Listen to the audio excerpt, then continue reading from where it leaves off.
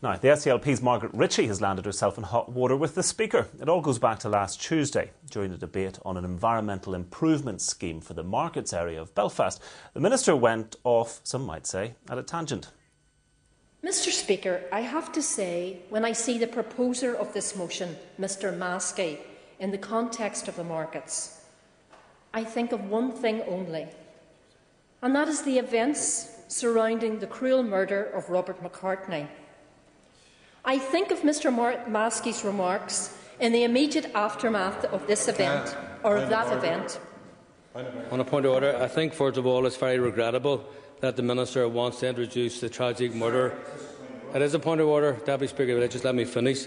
If the Minister is in any way trying to align me with what was a brutal murder, which I have repeatedly condemned, then she'll be listening to my lawyers in a very, very prompt, quickly time, because it's an absolute shamble, a disgrace that this Minister will seek to detract attention from an issue which is an environmental scheme in a small residential area at the cost of less than £2 million, which she herself is in part responsible for delay. Seeking to, the point of order I want to make, Mr. Deputy Speaker, is that step down a moment? I really need to know what the point of order is. The point of order is that the Minister, in trying to distract which was not even a mild criticism of her own handling of this issue, even though I could go much further to criticise the Minister for her failure to look after this community. But the Minister is seeking to draw me into association with the brutal murder, which I am on record repeatedly for condemning. And I am advising the Minister to be very careful and choose her words, because my lawyers will be looking and scrutinising Hansard. This Minister will not run off at the mouth at my expense. That's the point of order. Carry on, Minister. I think of Mr Maskey's remarks in the immediate aftermath of that event and his stance in relation to the violence that greeted the police when following up their investigation in the markets area.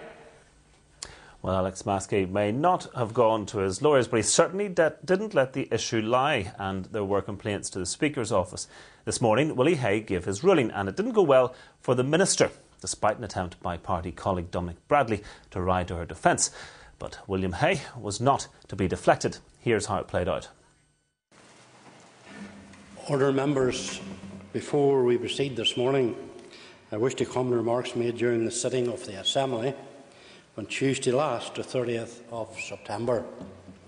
When studying the official report of the proceedings, I noted with concern comments made in relation to Mr Alex Maskey by the Minister for Social Development, and when she was responding to debate on a private member's motion. Indeed, my own concerns about the Minister's comments were shared by other members of the Assembly who approached me in the hours and days following the debate. My concerns arose from two issues. Firstly, while there were no unparliamentary expressions were used, the remarks did not, in my view, come up to the standards of good temper and moderation that should be expected from debates in this House.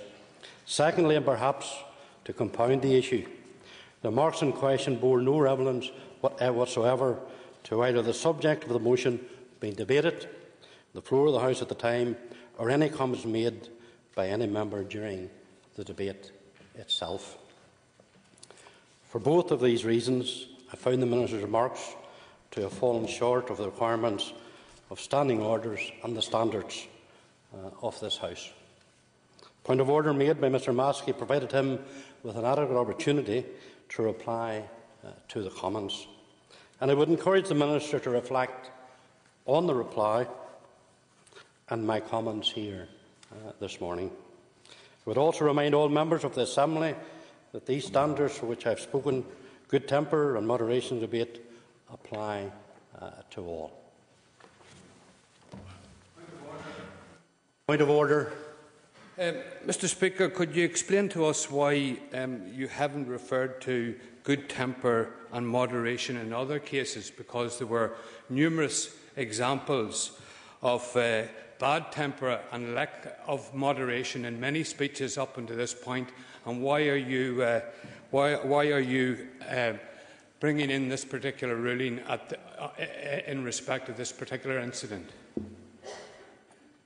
Well, I really have to say to the member, at least on about 4 occasions in this House, I have spoken to members and to ministers on, first of all, going outside the debate on whatever that debate is on the floor at the time we're debating it, and secondly, at least a number of occasions, I have encouraged members to be of good temperament and moderation when they're speaking in this House as well. This is not the first occasion, and I think if anybody who reads Hansard, anybody who looks at the recording will clearly show that the Minister on 3 occasions went totally outside the debate of the House and the debate that was on the floor at the time the debate was happening. Well, we saw Dominic Bradley there trying to ride to the defence of the Minister, having a bit of an altercation with the Speaker, and indeed we saw him with the Deputy Speaker, David McCartney, earlier there too, so obviously in bolshy form today.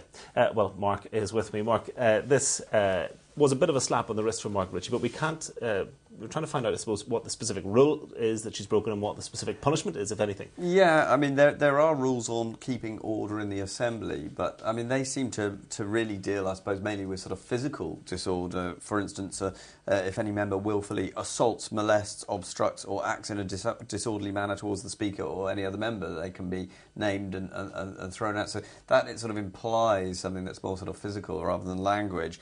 Now, he did actually say, it was interesting, he said she didn't use unparliamentary language. Of course, if you call somebody a liar, that will be seen as being unparliamentary. She didn't actually use that. Instead, he's talked more about good temper and moderation and says that he's relying on advice that he's given in the past. Nothing, I have to say, in the standing order I have in front of me, number 65, actually talks about good order, good temper and moderation. He did talk about it being sort of not directly relevant to the debate, which was meant to be about improvements for community projects within the markets. And there is a separate order in which he can stop members making speeches that are irrelevant or repetitious in that way. So I think he's depending a little bit on irrelevance, a little bit on his past guidance, but to some extent I think he's sort of pushing the boat out a little bit on this one, because there's nothing that I can see in the latest copy we have of the orders that actually talks about members having to keep to good temper and moderation. Well, it's merely a ruling. He hasn't imposed any punishment or ban on the Minister? Yeah, I mean, this is different in kind, say, to when Iris Robinson was accused of using unparliamentary language